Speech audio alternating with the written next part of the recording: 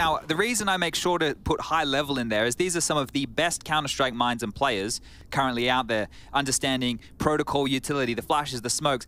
Now they're doing it in a freer environment, right? You know, the chain is off a little, it's loosened a little bit, but another opening with a Deagle. Yeah, oh, never mind. Where a Hunter falls, NiKo will rise.